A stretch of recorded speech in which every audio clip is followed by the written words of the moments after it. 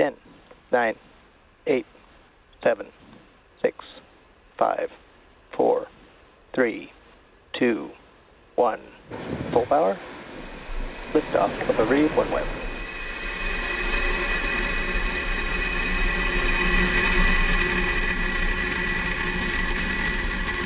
Vehicles pitching downrange. M1D chamber pressure is nominal.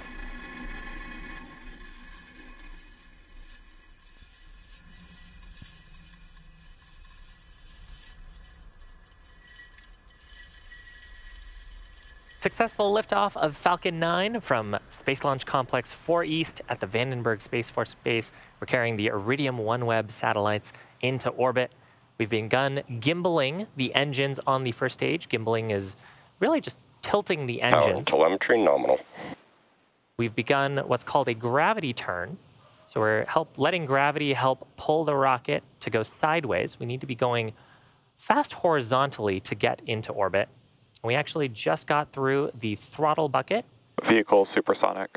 Throttle bucket being where we've throttled down the Merlin 1D engines in preparation for max Q. That's the point of highest stresses on the vehicle. Max Q. Fantastic views from this ground tracking cam. Nice to be out of the Vandenberg fog. Now, a rocket needs to go about 17,500 miles an hour horizontally in order to avoid being pulled back down to Earth.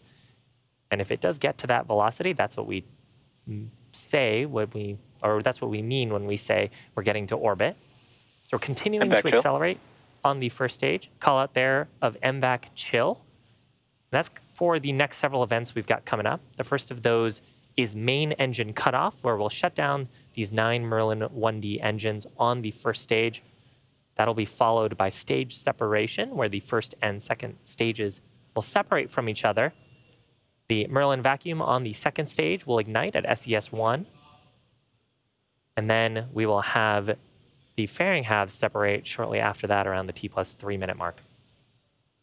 So again, those events back to back, MECO, stage sep, SES-1, and then shortly after, fairing separation.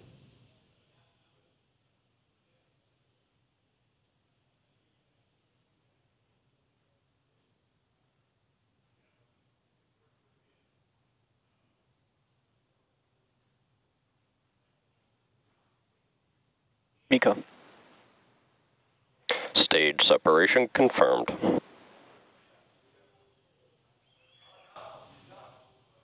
MVAC ignition. And there are great views of that shortened MVAC nozzle. Right-hand side of your screen is the second stage. Left-hand side of your screen is the first stage. We've begun deploying the hypersonic grid fins on the first stage. Those are those structures that are popping into view right now. Next major milestone will be a fairing deployment. If you keep a close eye out, you might even see those fairings behind the second stage as they trail away. Fairing separation confirmed. And there is successful separation of the fairings. Now both the fairing halves, in fact, there's a view of one of the fairing halves on the right-hand side of your screen, making its way back to Earth. Both of these fairing halves are flight proven, one of them having flown 3 times and the other one for its 6th time. And we will be attempting to recover both halves once they make it back to Earth using our recovery vessel named Go Beyond.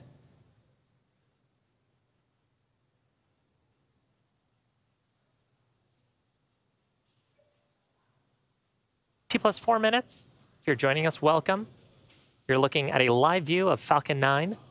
Right-hand side of your screen is the second stage in the first of 2 planned Merlin vacuum engine burns. This burn will last about another 4 minutes on the second stage. It's carrying our 21 payload satellites into orbit. On the left-hand side of your screen, we've got Falcon 9's first stage. Those periodic white bursts that you're seeing are actually from our attitude control system. We're reorienting the first stage to get the engines pointing down back towards the atmosphere, because we're coming up on Falcon 9 first stage's next major milestone as well. Both vehicles are following nominal trajectories. call out there indicating that we are on the path we intend to be on. Now, the first stage is pointing its engines down in preparation for the entry burn. Entry burn is where we relight 3 of the Merlin 1D engines on the first stage. We relight the center engine and then 2 of the radial engines. And that maneuver is to slow down the first stage. We've picked up quite a bit of velocity in lofting the second stage and getting it started on its path to orbit. And we're going to bleed off a lot of that energy as we come back through the thicker parts of the Earth's atmosphere. So rather than taking all of that heat loading and structural loading directly on the vehicle, we use some of our propellant to slow down a bit. And that's what the purpose of the entry burn is. Helps us reduce the stresses and loads on the vehicle to help recover it. View from the inner stage. Just a few minutes ago, we had a second stage in there. Now, all the soot that you see actually comes from a couple of different sources. The soot that we're seeing in the inner stage came a little bit from that second stage burn.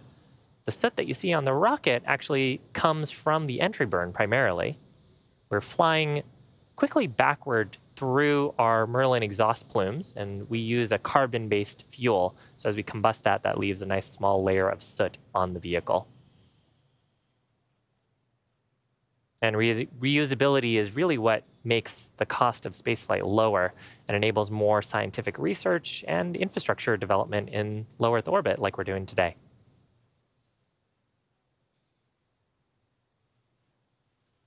Stage 1, FTS was saved. Stage 1, entry burn startup.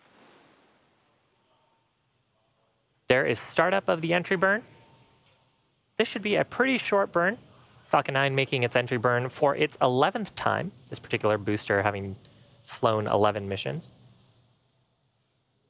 Total burn duration, just about 20 seconds on the first stage. Stage 1, entry burn shutdown. And then followed by a little bit of attitude gas there just to get us pointed in the re-entry attitude that we want to be in.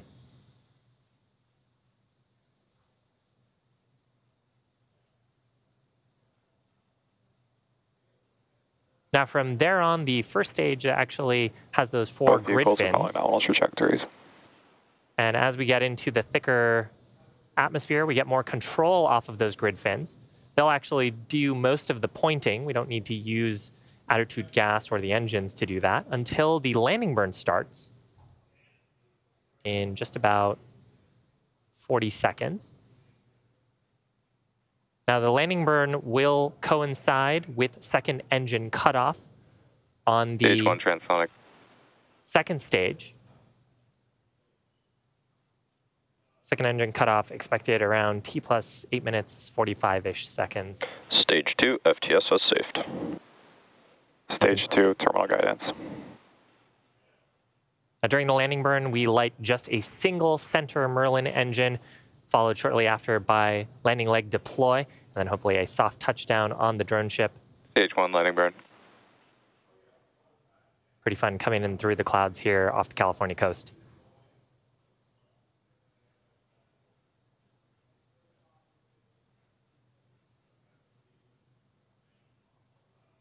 Stage 1, landing leg deploy. MVAC shutdown. Stage 1, landing is confirmed. Okay, a lot of things happened there, but I see a successful landing Nominal orbit insertion. of our Falcon 9 first stage. We had a second engine cutoff there. You heard the call out for nominal orbital insertion. So we're in our first parking orbit for the second stage. And on the first stage, that marked the 193rd recovery of an orbital class rocket, including first stage landings for both Falcon 9 and Heavy.